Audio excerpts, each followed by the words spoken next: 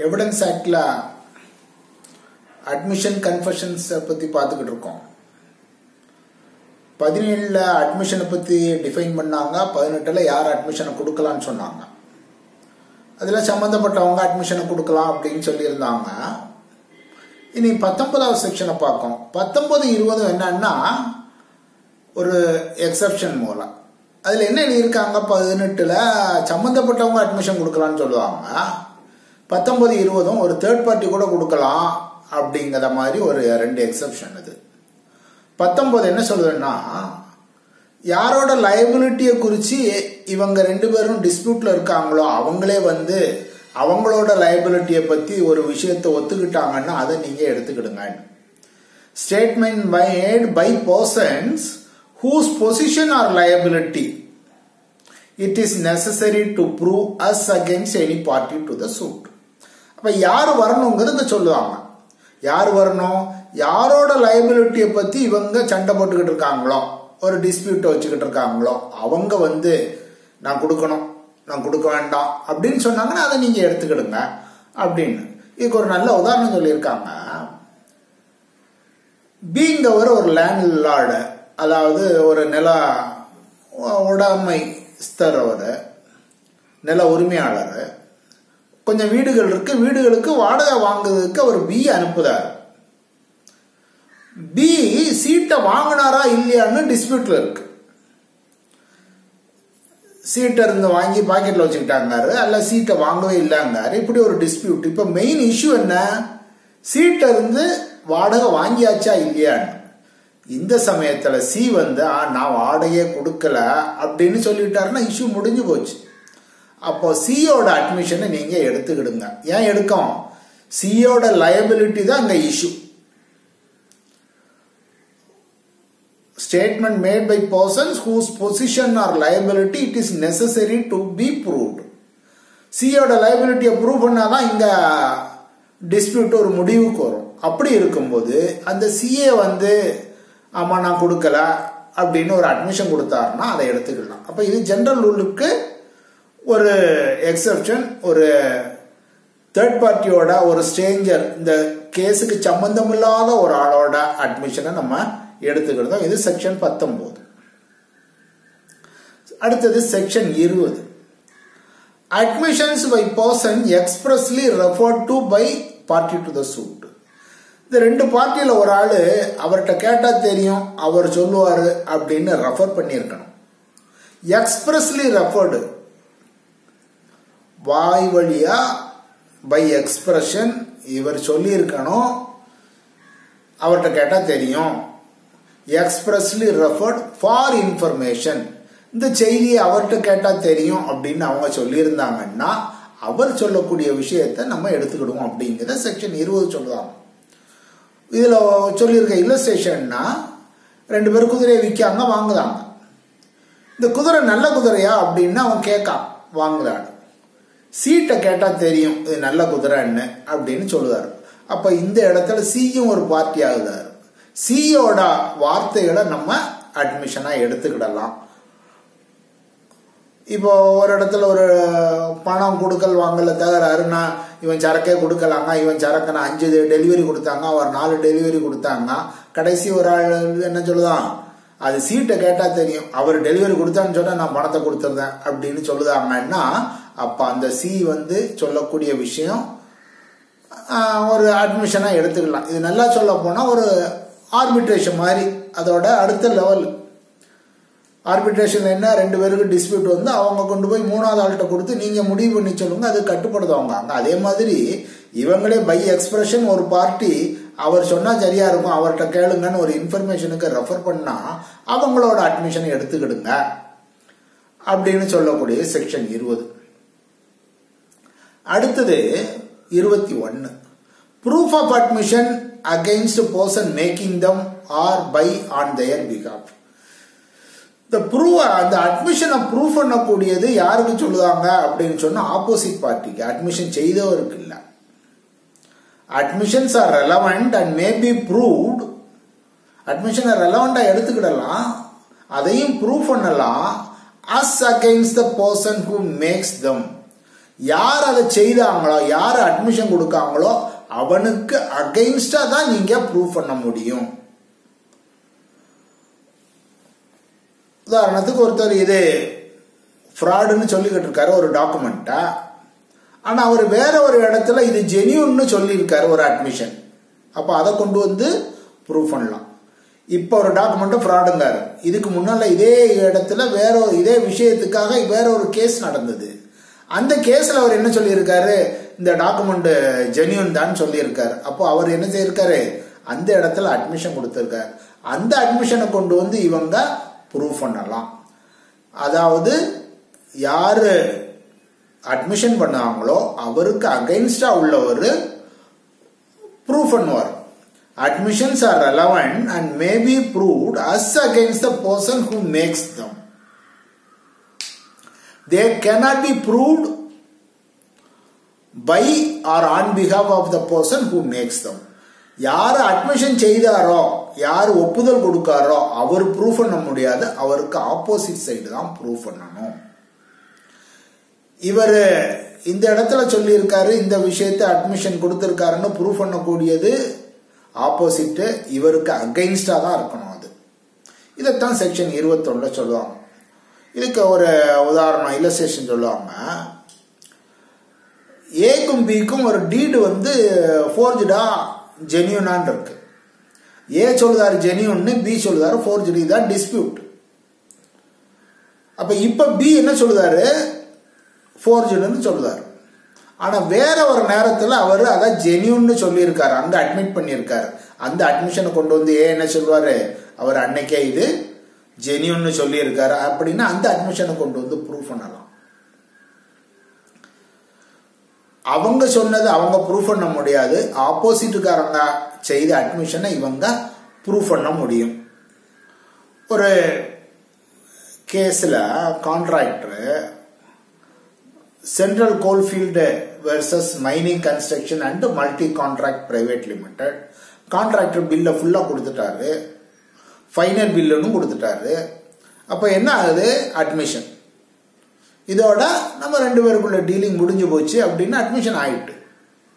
ஆனா பின்னால ரெண்டாவது ஒரு பில்லு கொண்டு வந்தாருன்னா இவர் என்ன சொல்லுவாரு, ஆப்போசிட் சைட்ல உள்ளவர், இவர் அன்னைக்கே ஃபைனல் பில்னு எழுதியிருக்காரு. ஃபைனல் பில்லுங்கிறது ஒரு அட்மிஷன். அந்த அன்னைக்கே ஃபைனல் பில் எழுதியிருக்காருங்கிறத இதை ப்ரூவ் பண்ணுவார். யாருக்கு அகைன்ஸ்டா, இன்னைக்கு ரெண்டாவது ஒரு பில்லை கொண்டு வராங்க இல்லையா, அதுக்கு அகைன்ஸ்டா ப்ரூவ் பண்ணுவார். இது போக ஒரு எக்ஸப்ஷன் கொடுக்காங்க. அப்ப நார்மல் கோர்ஸ்ல அட்மிஷன்ஸ் ப்ரூவ் பண்ணுது ஆப்போசிட் பார்ட்டி, அட்மிஷன் செய்தவருக்கு அகைன்ஸ்டா அவர் ப்ரூவ் பண்ணுவாருங்கிறத செக்ஷன் 21 சொல்லிட்டு 2 எக்ஸப்ஷன் கொடுத்தாங்க. ஒன்னு வந்து admissions may be proved by R on behalf of the person making, செய்தவரே prove பண்ணலாம். எங்கன்னு சொன்னா, if the person when it is such a nature that if the person making it were dead and relevant under section 32. section 32ல சில விஷயங்களை இறந்து போனா அதை எடுத்துக்கலாங்க சொல்லுவாங்க. இது எதோட ஒட்டி வருதுன்னு சொன்னா, ஒரு மரண வாக்கு மூலத்தை எடுத்துக்கலான்னு சொல்லுது சப்செக்ஷன் 1ல சொல்லல, சப்செக்ஷன் 2ல இந்த விஷயங்களை சொல்லுவாங்க.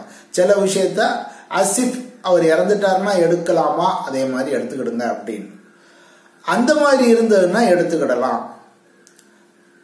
அது என்ன மாதிரின்னா, அவர் இறந்துட்டாருன்னா அவர் சொன்னதை தேர்ட் பார்ட்டிக்கு அகைன்ஸ்டா உள்ள டிஸ்பியூட்டுகளுக்கு, அவருக்கு பெனிஃபிட்டா உள்ளது இல்ல, தேர்ட் பார்ட்டிக்கு உள்ள அகைன்ஸ்டா உள்ள டிஸ்பியூட்டுகளுக்கு யூஸ் பண்ணிக்கிடலாம் அப்படின்னு செக்ஷன் 32 சொல்லுவாங்க. இதுல ஒரு இல்லஸ்ட்ரேஷன் இருக்கு. ஒரு ஷிப்பு தானே வெளியே போச்சா கடத்திட்டு போனாங்களான்னு ஒரு டிஸ்பியூட். அப்ப எவிடன்ஸ் வேணும். ஷிப்போட கேப்டன் எழுதி வச்சிருக்கிறத எடுக்காம அது அட்மிசபிள். ஏன்னு சொன்னா, ஷிப்போட கேப்டன் வந்து தேர்ட் பார்ட்டி. செக்ஷன் 32ல அவர் இறந்திருந்தாருன்னா அது தேர்ட் பார்ட்டிக்கு அகைன்ஸ்டா உள்ள விஷயங்களுக்கு அது பொருந்தும். அப்படி உள்ள சூழ்நிலையில அதை எடுக்கலாம். இது ஒரு எக்ஸப்ஷன். அந்த ஆள் இறந்திருந்தாருன்னா செக்ஷன் 32 படி அது ஒரு எவிடன்ஸா எடுக்க முடியும் அப்படின்னு சொல்லியிருந்தா நீங்க அதை எடுத்துக்கிடலாம். அந்த அட்மிஷனை நம்ம எடுத்துக்கிடலாம். இது ஒரு எக்ஸெப்ஷன். ரெண்டாவது எக்ஸெப்ஷன் என்னன்னா, இது ஒரு statement regarding state of mind, பாடி சம்பந்தமான இஷ்யூவுக்கு சம்பந்தமான ஸ்டேட் ஆஃப் மைண்டோ ஸ்டேட் ஆஃப் பாடியோ இருந்ததுன்னா அதை யாரு ப்ரூவ் பண்ணலாம்? யார் அட்மிட் பண்ணாரோ அவர் ப்ரூவ் பண்ணலாம். உதாரணத்துக்கு இங்க ஒரு இல்லஸ்ட்ரேஷன் கொடுத்திருக்காங்க. A is accused of receiving stolen goods knowing them to be stolen. திருட்டு பொருளை வித்தாருங்கிறது கண்டிஷன் இங்க குற்றம். அப்ப A என்ன சொல்றாரு? A offers to prove that he refused to sell them below their value. நான் திருட்டு பொருளை வாங்கினாலும் அந்த விலைக்கு கீழே விற்க மாட்டான்னு சொன்னேன். திருட்டு பொருள்னா என்ன விலைக்கு வித்திருப்பேன்? இது என்னோட சொந்த பொருள், திருட்டு பொருள் கிடையாது, அதனாலதான் நான் விற்க மாட்டேன்னு சொன்னேன். இது ஸ்டேட் ஆஃப் மைண்ட். அதோட சர்க்கம்ஸ்டான்சஸ சொல்லுதார். Contact influenced by the facts in issue. அப்போ அதை ஏத்துக்கிடலாம். அதை அவர் என்ன செய்யலாம்? இந்த அட்மிஷனை அவர் ப்ரூவ் பண்ணலாம். அதே மாதிரி A is accused of fraudulently having counterfeit coin. கள்ள நோட்டுகள் கையில் வச்சிருந்தாரு அப்படின்னு சொல்லுவாங்க. A என்ன ப்ரூவ் பண்ணலாம்? நான் அதை 4 பேர்கிட்ட கேட்டேன், வச்சிருந்தது உண்மைதான், ஆனால் 4 பேர்கிட்ட கேட்டு அது நல்ல நோட்டுன்னு சொன்னாங்க, அதுக்கு பிறகுதான் வச்சிருந்தேன் அப்படிங்கிற மாதிரி சொல்லலாம். அப்போ 21 என்ன சொல்லுவாங்க? 21 ஒரு அட்மிஷன் சொன்னா அது ப்ரூவ் பண்ண வேண்டியது ஆப்போசிட் சைடு, யார் அட்மிட் பண்ணாரோ அவருக்கு அகைன்ஸ்டா இருக்கணும். எக்ஸெப்ஷன் செக்ஷன் 32 படி ஒரு இறந்த ஆளோட ஸ்டேட்மெண்ட்டை தேர்ட் பார்ட்டி டீலிங்ல நம்ம எடுக்க முடியுமானா அதை எடுத்துக்கிடுங்க.